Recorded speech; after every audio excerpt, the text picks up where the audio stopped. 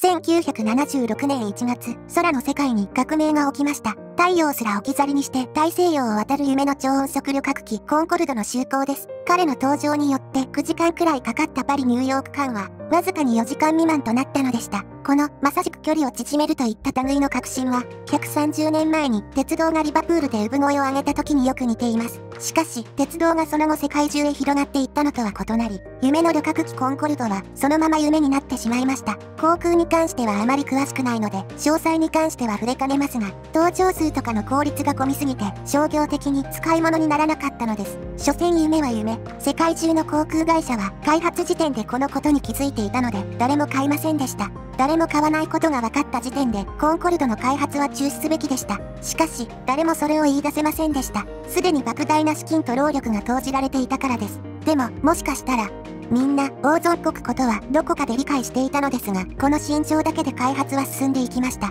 結局コンコルドは完成してしまい、250機で採算が取れるところ、たった16機しか売れず、WiiU が泣いて土下座するレベルの損失を出したのでした。このことから、損失は明らかなのに、これまで投じた労力にとらわれて、その選択を続けてしまう現象をコンコルド効果と言い、今回で1幹線を終わらせます。現在、東京と京都を鉄道で移動するとなると、まあ東海道線を使いますよね。これで中央本線と答える奴は、もうガチで手遅れなほどに脳を鉄に侵されているか、新幹線に乗ると拒否反応で死んじゃう人か、マイナーな俺かっこいいと勘違いしている厨房です。しかしもしマサルがコンコルド効果にとらわれて決断を渋ってしまったなら、日本の大幹線は東海道ではなく中央本線、いや中仙道本線だったかもしれません。江戸時代、徳川幕府によって五街道なるものが整備されました。江戸と山梨を経由して下諏訪に至る甲州街道、日光まで至る日光街道、東北の玄関、白河まで至る奥州街道、そして東京と京都を結ぶ2つの街道、太平洋沿いを通る東海道と、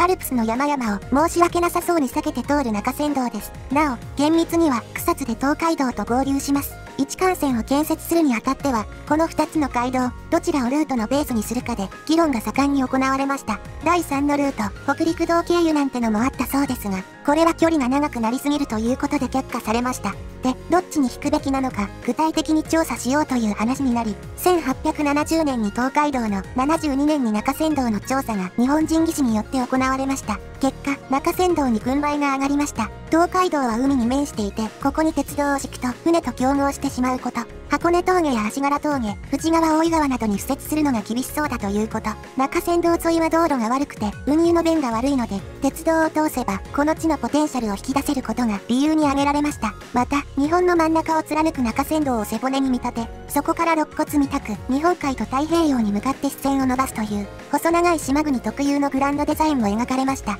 1874年、あっちの人となった英国紳士、モレルの後継として雇われたジョンブル、リチャード・ボイルにより詳細な中山道の調査をしてこいと、マサルより命令が下ります。調査は2年にわたり、76年、ものすごい量の紙報告書がまとめられ、ボイルは超えたからかに、先の日本人技師の調査とおおよそ同じ理由で、中山道がいいと主張します。マサルも紳士モレルの後継というだけあってか、ボイルを強く信頼し、結果、これが決め手となって、中山道での敷設が決まってしまいます。ところが、この調査というのが、クズ、としか言いようのないものでした。まあ後ほど、ボイルは、中山道のうち、高崎東京間は、真っ先に建設すべきと言い張りました。今でこそ、クンマー帝国や栃木スタンなどと、散々言われている消耗エリアは養蚕が盛んでして、当時の日本は、生糸が外貨獲得の金鶴でした。つまり、当時の上毛は、今の日本でいうところの太平洋ベルト並みに重要な産業地帯でした。その上毛の首都、高崎グラードに鉄道が必須というのは、これはもう、地をも溶かす劣化を見るより明らかでしょう。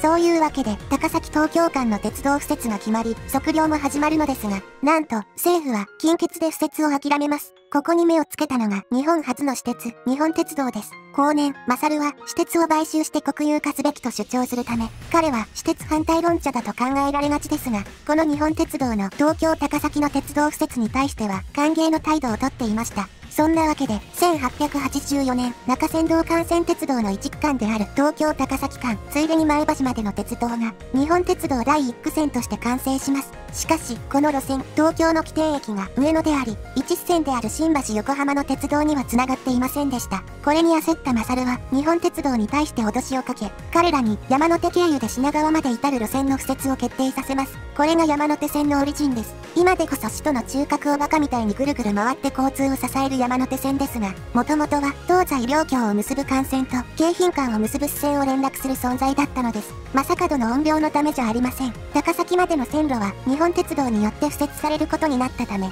鉄道局が敷くべき幹線の東の起点は高崎ということになりました。1883年、高崎から横川までの測量が開始され、翌年には横川軽井沢間の測量が始まります。その結果、軽井沢の東、碓氷峠が想像以上の化け物であることが発覚します。最終的にはアプト式という歯車を噛み合わせて急勾配を克服する方式でこの峠をクリアすることになるのですが、この時点ではそんな選択肢はそもそも知識になく、罪にはまってしまいます。とりあえず碓氷峠は後回しとして中仙道幹線の資材運搬用路線、直江津軽井沢間の工事が始まります。ところが、ここの工事でも急峻な地形に直面することになり、いよいよボイルの言った中仙道ルートでの建設に黄色信号がつき始めます。本当にあいつの言うことを信用していいのか。そう思った勝は、84年5月より2ヶ月にわたって中仙道を直々に調査しに行きます。結果として分かったのは、鉄道敷設は無理ぽだということ。あまりにも地形が急峻すぎました。じゃあ東海道はどうなんだということで、翌85年、部下をこっそり東海道の調査に向かわせます。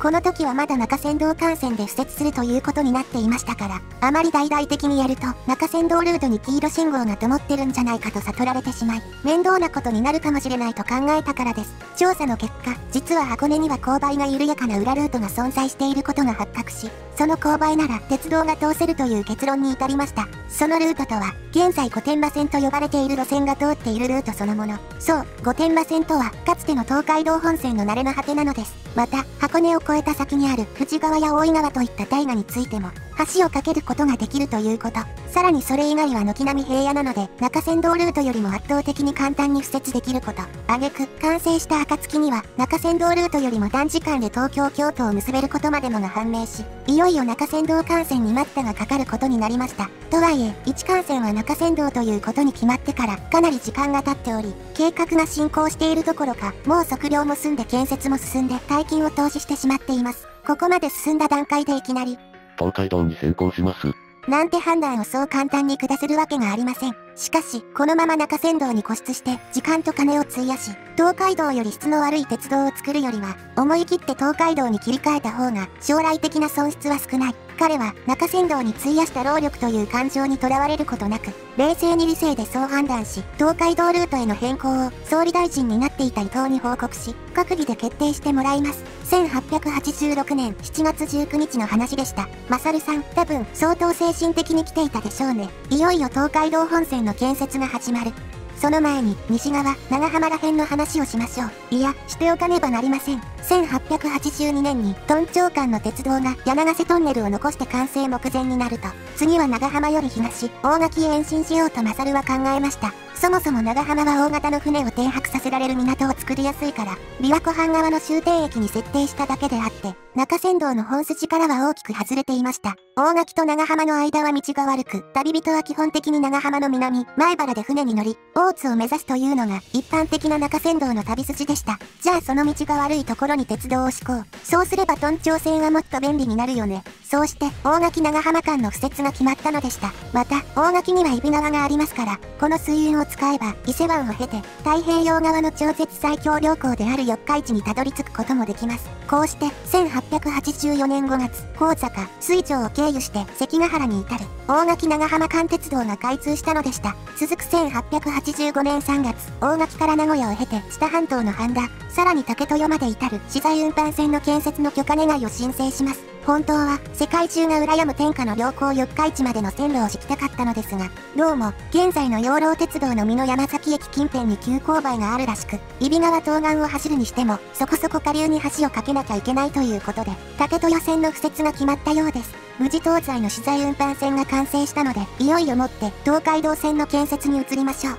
東海道へのルート変更が決定されたのが86年の7月19日。そして東海道線の測量が始まったのは、それからわずか3日後の話でした。マサルさん、相当ブチギレてますね。それに、1890年11月に予定されていた、記念すべき第1回帝国議会に間に合わせなきゃいけないというノルマも課せられていました。建設すべき路線は、横浜から名古屋の熱田、関ヶ原長浜間の線路に代わる、関ヶ原から米原までの線路、そして長浜瀬瀬間の計約400キロ。これを4年とちょっとで完成させねばなりません。そりゃ3日で建設も始まりますわな。まあ、鉄道局のこれでもかという総力を挙げた突貫工事が行われ、難所とされていた大井川内側の橋梁も、橋梁技術の名老系主人公、小川勝五郎の活躍で無事乗り越え、1889年7月、最後に残されていた長浜瀬瀬間の線路が開通し、新橋神戸間の東海道線が開通します。なんとかというか、割と余裕で帝国議会には間に合いました。新橋と神戸の所要時間は20時間。船で3日かかってたのが、一気に3分の1にまで短縮されました。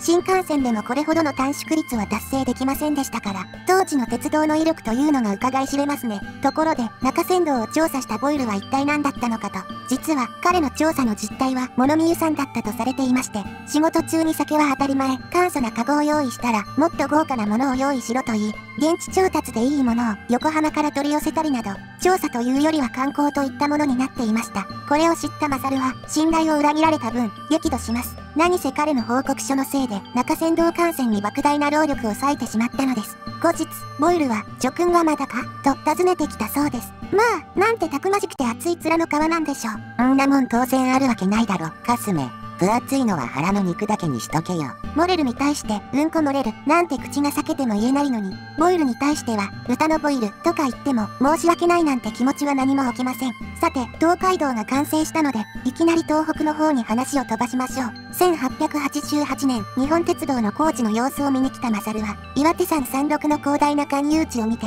ここで牧場をやって人儲けしようと考えます。小祝農場の始まりです。自分はこれまで鉄道のために多くの土地を線路に変えてきたから、その分を農牧で還元したいと語ったそうで、実際、開業時の小祝農場の面積は、東北本線敷設にあたって接収した土地の面積とほぼ一致するそうなんですが、多分金儲けを考えていました。彼は、鉄道では向かうところ敵なしのエンペラーでしたが、農牧に関してはさっぱりです。というわけで、この話を日本鉄道の副社長だった小野義実に相談し、さらに、小野は三菱の相談役でしたから、時の三菱のボス、岩崎彌之助に相談します。こうして、経営が井上で、資金提供が岩崎というスタイルで、小祝農場の経営がスタートします。ところが、この土地は外れでした。土地がカリナリに痩せこけ、牧草が育たなかったのです。一応あがきはしましたが、赤字はどんどん膨らむ一方、結局、もうやめようと判断し、1898年に経営は岩崎の方に譲渡され、小祝の井は農牧から離れていきました。なんと言いますか、引き際というものをよく理解していますね。多分、彼が現代に生きているとするなら、ガチャとか宝くじとか暗号通貨で泥沼にはまることはないでしょう。想像以上に井上勝の解説が長引いてしまって申し訳ないんですが、次パートまでに必ず終わらせますので、そこまでお付き合いください。当チャンネルではニコニコ及び YouTube にて、車載動画や交通に関する解説動画を週1から2本をめどにアップロードしていく予定です。フォローやチャンネル登録をしていただけると通知が来て便利ですし、私が喜ぶので、ぜひともよろしくお願いします。